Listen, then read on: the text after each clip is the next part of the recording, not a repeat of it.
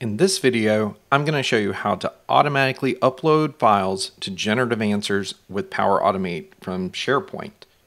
So some of you might be wondering, why would you ever want to do this?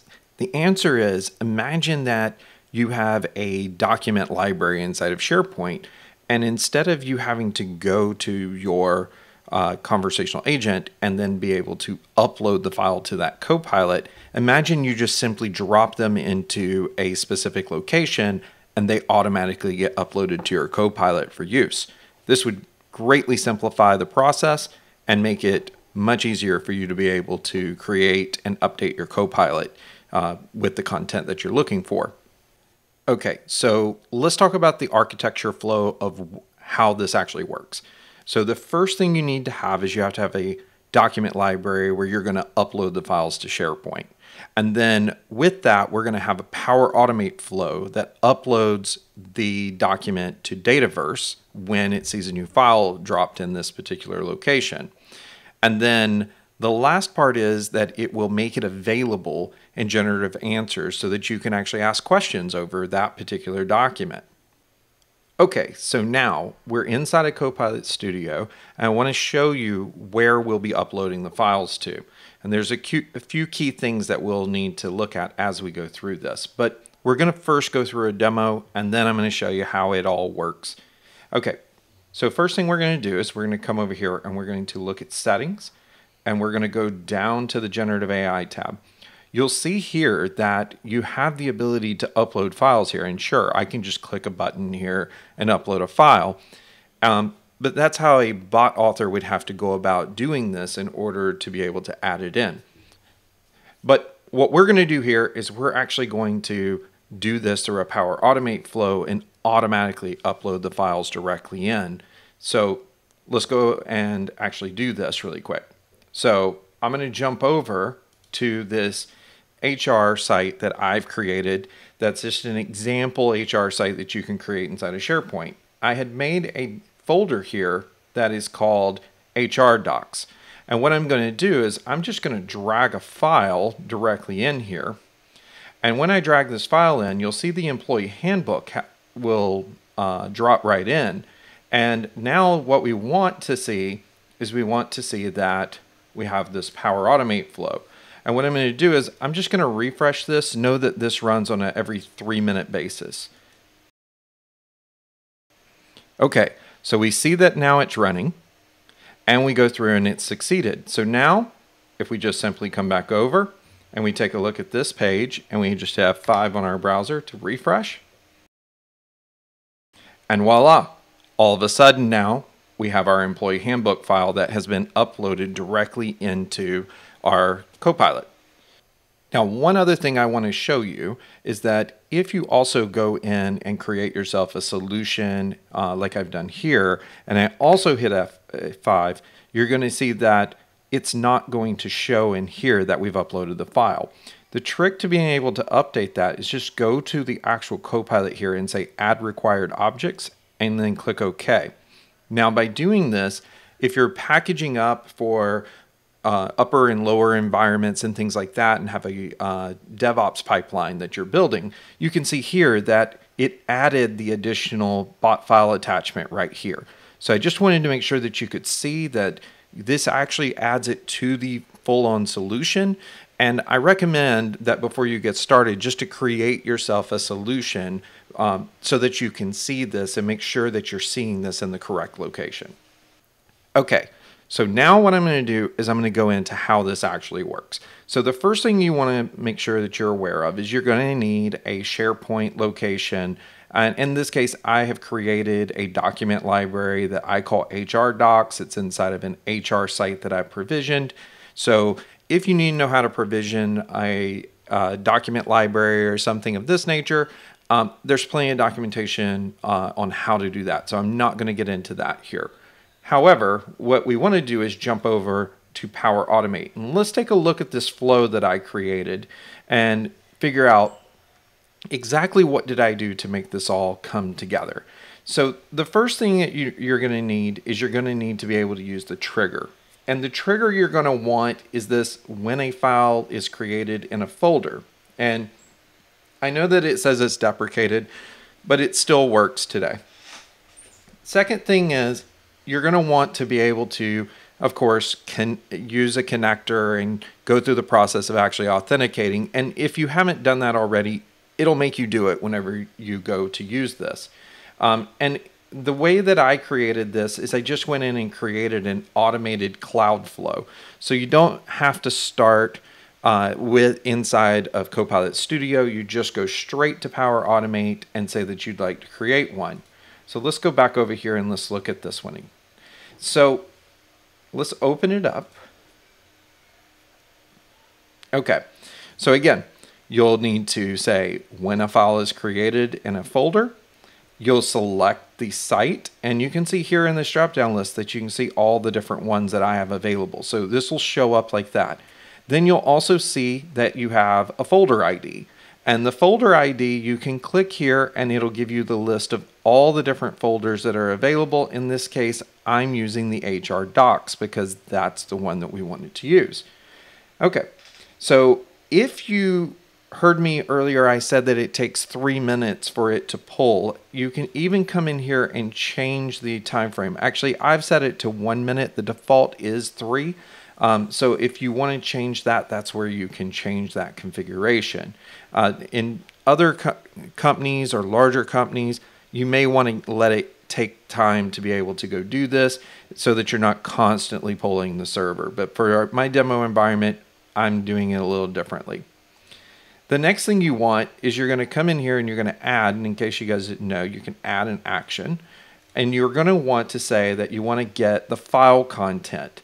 And so in order to be able to pull the file down and be able to pass the data into the Dataverse location that we're going to store it, we're basically going to need to go get the file content from the actual location. So in order to do that, what I'm doing is I'm saying that this is the site that I'm going to pull it from. Again, that site was already populated and such. Now, if you wanted to have a flow that did this and you wanted to use dynamic variables, I imagine you could do that. I personally would say I would manage this with independent Power Automate flows. I wouldn't do a single Power Automate flow that does all of them. I just think that would be too difficult to manage and could be extremely complex. So in this case, the thing that you're going to want to put in is going to be this right here. And so the way that you get it is you can come in here and you click the dynamic content. And in this case, what we're wanting, if you can see this here, is the trigger output, which is the header of the file identifier. And so when you see that, it's this one right here that you're looking for. Now, what is that? That is what file just got added. So that way, the process before, when it says there was a file edited, you're pulling in the information here to say, this is the file that was just edited. So you're just getting that information so that you can get that file's content. So it's kind of, think of it like this is the name of the file. All right.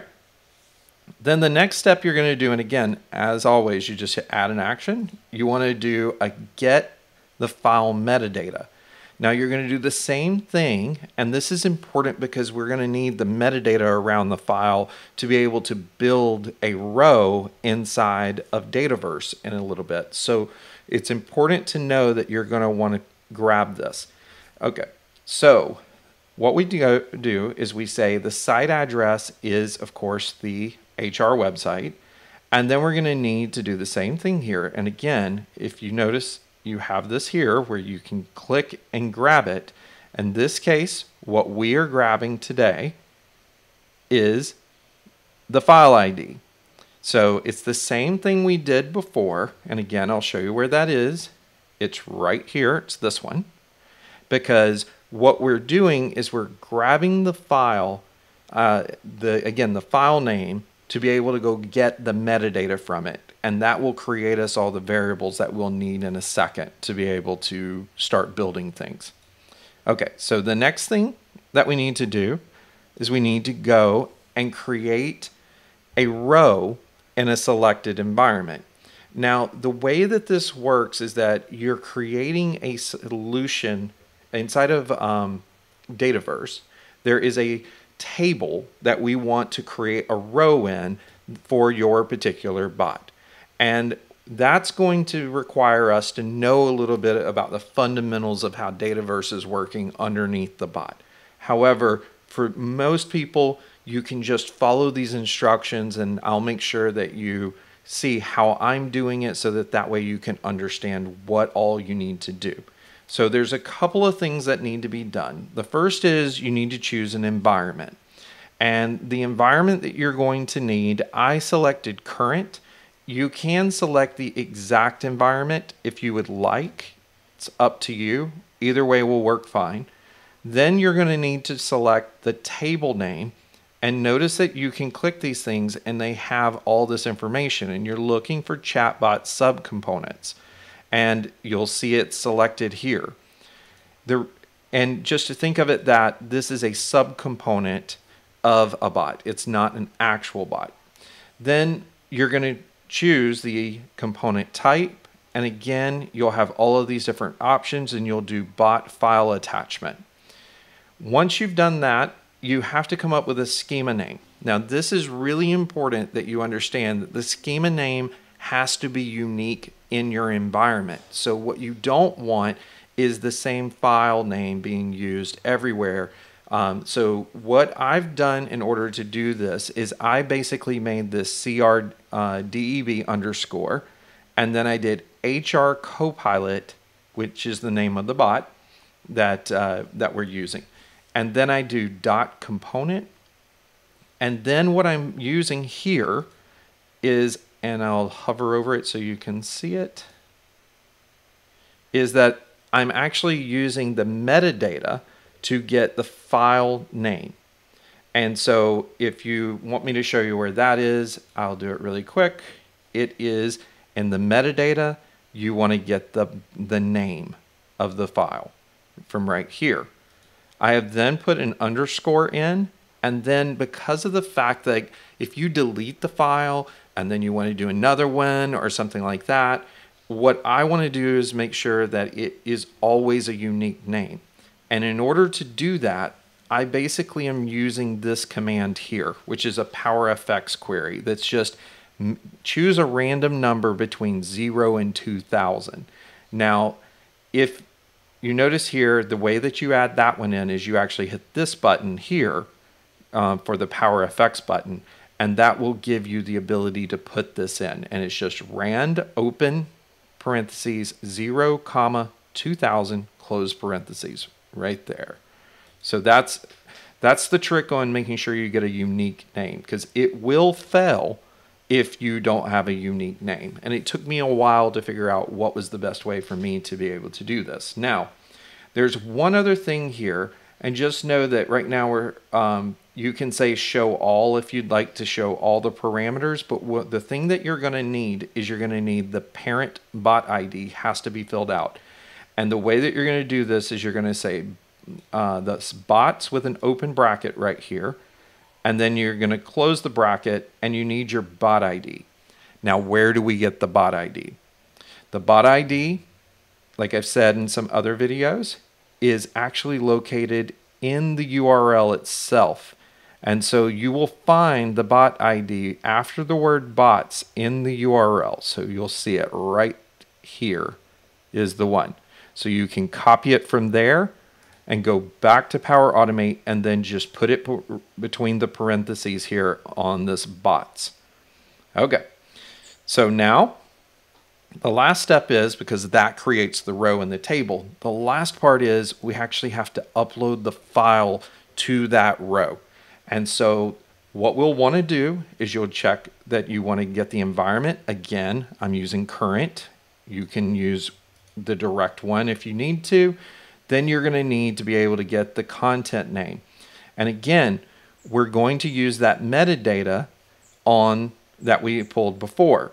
And again, if you need to see where that is, you come here and you'll get the name right here and put this into the content name. The other thing you'll need is you'll need to say the table name is again that chatbot subcomponents. So the next thing you need is you need the row ID. which is going to be that you need to get the bot component ID. Now, the way to get that, again, is on the selected record or the new row component that we built. And we're going to come over here and say, see more. And then we're going to look for it in here. And you'll see it right here is bot component. So once we select that, the next part that we're going to need is the file data selected as the column name. And you'll notice that once you do this, it will be the only one available. So if you're doing this right, that will be the only thing that shows. And then you've got the last part. And the last part is we actually need to provide the binaries, the actual file that we're uploading. So where do we get that?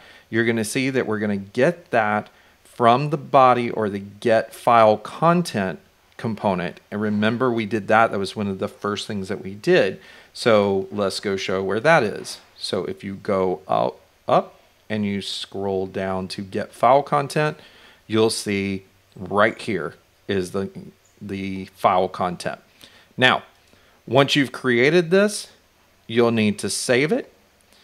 And then once you've saved it, what I recommend you do is come back out and test it. And so the best way to test it is we're going to do it again. This way, I'm going to come over here. I'm going to drop a couple of files. I'm going to drop the travel policy, and I'm going to drop the benefits summary, both in. Now, what we should see happening if we've done our work right is within a minute, and you see these are already running, and they both succeeded. We can come back over and do our refresh on our browser. And as you can see, we now have all of our files are now uploaded. It was just that easy. So, okay, so now let's test it. Let's ask a question on, do we require background checks?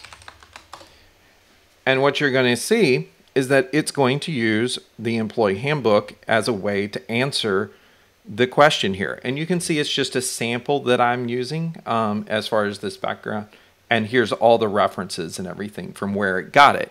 So I hope this was really informative for you guys. This is really exciting to me because I know a lot of companies that will really take a lot of benefit in being able to do this. And you can also set up a manual process, but now you've got everything where you can go and automate this whole process within Power Automate. So if you like these videos, just go ahead and like and subscribe. As always, you can go try Copilot Studio at aka.ms/try Copilot Studio.